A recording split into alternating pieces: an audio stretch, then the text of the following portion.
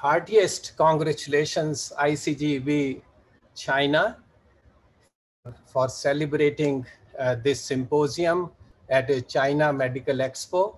And I'm truly delighted to be a part of this ICGEB International Forum of Biotechnology Development. So let me continue with the same theme, making a difference through biotechnology. That is the theme of the conference, and that is one of the main theme of ICGEB family. My name is Navin Khanna. I head the Translational Health Group at ICGEB New Delhi. This is a beautiful building which is given to us by the government of India. And the focus of my presentations is that the vaccines are the focus. You know, we do understand now because of COVID pandemic, we all know that vaccines are the most cost-effective public health tools. And fortunately, India is a vaccine production hub. And I'm going to talk about a novel dengue vaccine, which is being developed at ICGEB, and other translational efforts of ICGEB to strengthen our fight against the dengue menace. This is a picture of Maurice Hillman, who I regard as a father of vaccinology. Maurice Hillman produced 34 vaccines in his lifetime, so which is a great achievement. And you know, so making vaccines was not that difficult. And we all are alive because of Maurice Hillman. All expanded program of immunization. In fact, each one of us have 8 of his vaccines designed by Maurice Hillman. So we owe our life to Maurice Hillman. And we know how fast the COVID vaccine was also made. So India is a world leader in vaccine manufacturing. We supply more than half of the global demand of vaccines. 65% of children in the world receive at least one vaccine made in India. We have an annual production capacity of more than 8 billion vaccine dosage. And the World Health Organization acknowledges India's vaccine production as a global asset. And as I said, I'm going to touch upon ICGEB, how we are developing a new dengue vaccine, which have remained elusive for over 2 or 3 decades. So just for an introduction, the dengue is a common knowledge in our country. It's a serious public health threat. This dengue fever is spread by dengue virus, which is carried by mosquitoes known as Aedes aegypti. And this fever can exist as mild, moderate, and severe, just like any other disease. So in mild dengue, many of us would just have fever and headache. And many of us, you know, just recover through this. But for some reason, this mild dengue becomes severe dengue. You know, it turns into dengue hemorrhagic syndrome, and you see a hematoma here, external hematoma on the forearm. And this is known as dengue hemorrhagic fever. And suddenly, you know, dengue hemorrhagic fever can turn into dengue shock syndrome, where you start bleeding from various places, and you have internal bleeding, and you lose a patient within 24 hours. So dengue creates a lot of panic among people. And China, you know, I was surprised to see that dengue cases continue to increase in China. Is it the part of global warming? Maybe yes, because now the mosquito, the dengue carrying mosquito is being seen in colder countries, including some parts of China, some parts of Canada. And here is a map which is telling you from 1990 up to 2019, how the global footprint of the dengue footprint in China continues to increase, just like globally. So it's ICGEB, most of member states of ICGEB are affected by dengue. And of course, India remains an epicenter of dengue virus infection. And this map shows you, the area of the country is shown as the disease burden. And you can see India looks really big here because we contribute a large burden of dengue in the world. So there are 4 viruses which cause dengue. It's dengue 1, 2, 3, and 4. These are very close relative of Zika also. About half the world population is at risk of dengue. More than 1 million new infections every day. And we know that there is no drug or a broad use vaccine available for dengue. This I have taken from the literature, and which says that between 2008 and 18, more than 85% of all domestic dengue cases in China occurred in Guangdong province. And this province in June 2014 had more than 45,000 infected people. We know how the presence of a virus can affect travel. We all are aware that because of COVID, there are so many restrictions. We know how Zika created so many travel restrictions few years back. And there is a site which advises travelers. This is called International Association for Medical Assistance to Travelers. And it says that China is endemic in China, and risk is present in both urban and rural areas, and transmission occurs between June and November. So it is very important to control dengue because it is spreading, so that even the travel restriction for countries do not happen. With this background, I hope that I have sensitized you that dengue is a major problem. It's a major public health problem, not only in India, but in many, many countries. And so ICGEB has focused on almost all translational research on dengue.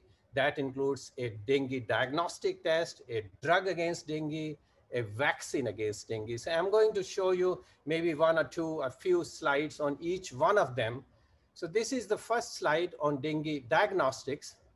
We believe that this dengue day 1 test, which was designed by ICGEB New Delhi and has been given to an Indian manufacturer who has successfully launched this test in the market. This is the best way to fight dengue because it can detect dengue fever from day 1, dengue infection from day 1 of fever. It detects all dengue serotype 1, 2, and 3, and 4, does not cross-react with Zika or any other related virus. Dengue has 4 viruses, so you can get dengue repeatedly in your lifetime. So it is important for the doctor to understand, do you have the dengue first time or are you getting it second time? So it's called primary dengue or a repeat dengue. Why is that important? Because primary dengue is normally not that serious, but secondary dengue is serious. So the doctor must know that, do you have a secondary dengue? And the test that we have designed can differentiate between the primary and the secondary dengue. And the good thing about this test is that it can even detect the presence of dengue virus in the infected mosquitoes. So if you take a mosquito and just crush it with a drop of water and put that gemish on this test, if the mosquito carries dengue, this test will show you, the mosquito is carrying dengue, so the health authorities can be warned on this. This is the close-up of the dengue day 1 test. You can carry it in your pocket. It is stable at room temperature, and sensitivity is excellent. Specificity is great, and it can show 4 or 5 lines on the test. Depending on where the line is present, it can tell you, do you have dengue right now? Or did you have dengue a month back? Or even if you ever had dengue in your lifetime, even if you don't have a fever now. So it's a very broad use dengue test. Now, before we made this test, the dengue test would come. So this is a world map where in the colored areas shows the dengue where it is endemic, and India, of course, shows. But the dengue tests were being made from countries where dengue is not a major disease. For example, in Australia, in US, and from South Korea. They used to come to India. But once we have launched this test successfully, ICGEB was able to reverse these arrows. Now the test made in India goes globally to other countries like Thailand, Sri Lanka, Indonesia, several nations in Africa, even Canada, US. So we are very excited that ICGEB was able to turn this table around instead of importing, but exporting the tests. So continuing with the same theme on translation focus on dengue, I'm going to show you one slide on botanical drug against dengue. And so this single slide shows work of about maybe 10 people over a period of 15 years. The bottom line is that ICGEB was able to design and develop a drug which was based on Ayurveda, the traditional Indian knowledge, but along with the new novel bioassay guided approach. So lab expertise as well as the traditional expertise was married, and we were able to develop a phytopharmaceutical, a plant-based drug named as AQCH for the treatment of dengue. This work is done in collaboration with Indian drug manufacturer Sun Pharma. So Sun Pharma and ICGEB are developing this botanical drug against dengue. And I'm delighted to inform you the phase 2 trials, human trials, have just started this month. So now my last part of the presentation is on a designer vaccine. The dengue vaccine, as I mentioned in the beginning, has remained elusive despite 3 decades of research work. Here is a photograph taken from Philippine Star in 2018. All these parents are carrying photographs of their children who apparently died because of vaccine-induced disease. So, so the dengue, which was introduced in Philippines, is now banned in many places.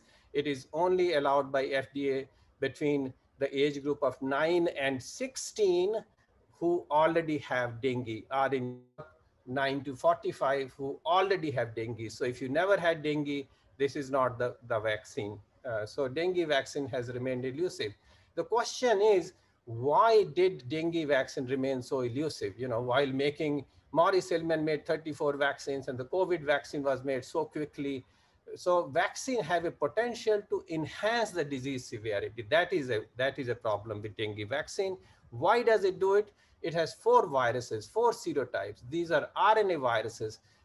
So these RNA viruses change, so you have multiple genotypes. If this combination was not lethal, we know that the virus seems to breathe. It exists in a fully infectious form and partially infectious form and even non-infectious form. It is only the fully infectious form which will give you disease. Partially infectious, non-infectious are kind of okay. They are not able to do anything.